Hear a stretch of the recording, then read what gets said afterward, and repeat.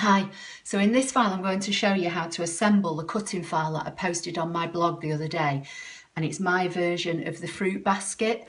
So here's the first one I made, just very plain, and then this is one I decorated using rubber stamps and some flowers that are a Stampin' Up stamp, and I cut them with the ScanNCut, and you can either do it with the handle or without. Okay, so the cutting file is available on the cutting file page of my blog. When I designed it smaller than the original that I took the inspiration from, so that it would all fit on a piece of A4 card. Now our A4 card is a slightly different size than I think what you call letter size in the US. So this is I think 8 1/4 by 11 3/4. So if you're using 8 1/2 by 11, on your cutting file you'll have the two main body pieces, and you'll have 3 pieces that look the same. 2 of them have got score lines and 1 hasn't. The one that hasn't is the handle, and you may have to, it's down here I think on the cutting file, you may have to rotate it 90 degrees and fit it on the side here to get it all out. So I hope that makes sense. So you'll have 2 main pieces and then 3 strips.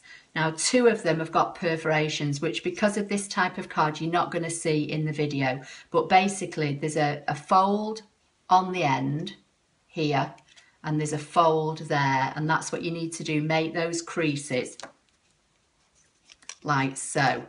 And then you need to put either a bit of wet adhesive or some of this red sticky strip on these tiny little ends, because this is what's going to make the frame for around the top of your basket. So if I just show you, and then it'll all make sense. So if I peel that away, and you want the piece without the fold to go to the piece with the fold of the opposite, and you can either stick it on the underside or on the top side, whichever you want. And I'm just gonna have to put my glasses on because I can't see a thing. So you line it up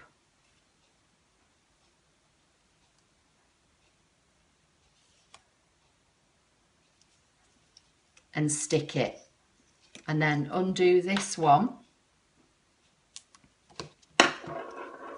And then again, you can either put it inside or on the outside, whichever you prefer. I'm doing this one on the outside, but the other 2 are stuck on the inside. So that makes the frame. So that's quite simple. The other 2 pieces, if you're going to decorate them, do it now while they're like this, while they're flat. The cutting file is in 2 parts. You've got the outer basket, which is all this, and then on a separate cutting file you've got the liners.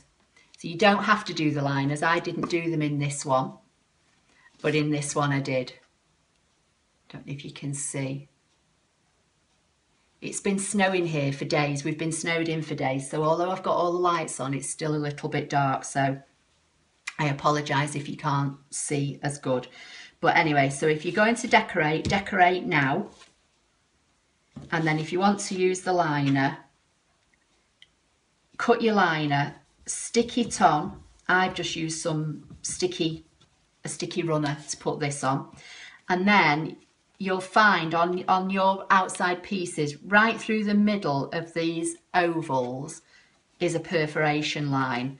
So you want to bend these on the perforation line, and if you're using a liner you will have to just bend them gently to get the inside to crease.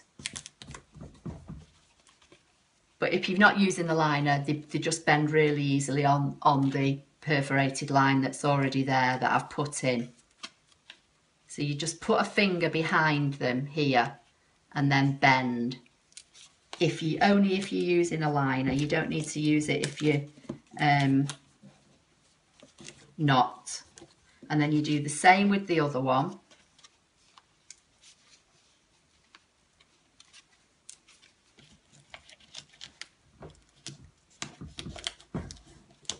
just give them a good burnish.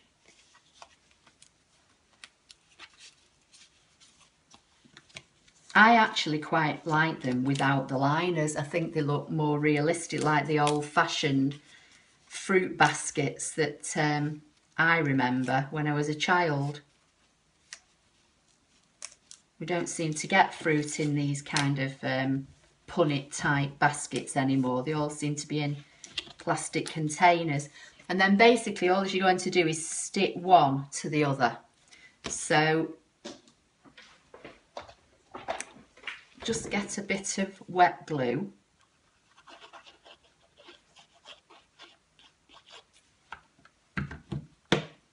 And then because the basis of the middle is square, it's easy enough to line these up.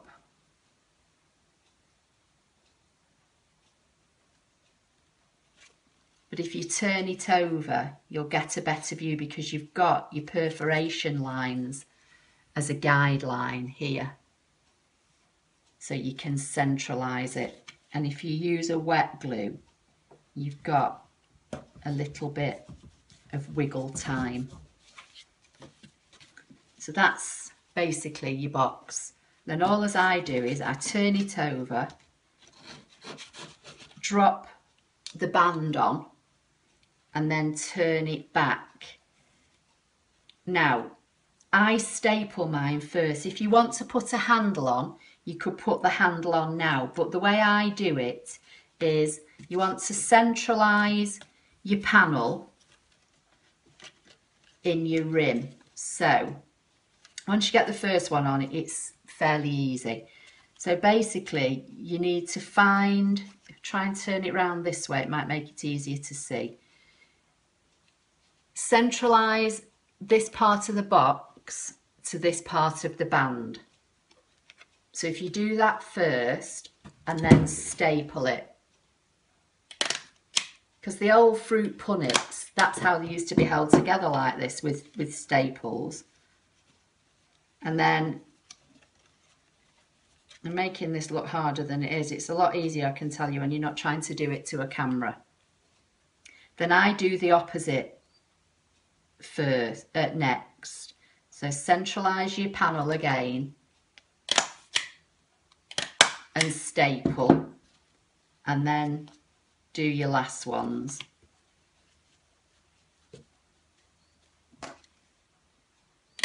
And if you staple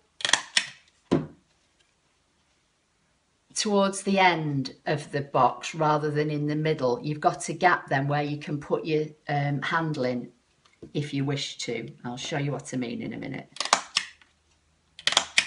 So that's your box made, your fruit box made. Then obviously you can decide which one you want to be your front and back, or it's all virtually the same. And this is your handle, and you can decide how you want your handle to go. Now what I would do with the handle, I would put a bit of wet glue on this, or at least some of the red sticky strip, something like this that's really strong. And then because you've put your staples on either side rather than in the middle, you can actually put your handle in between the two layers.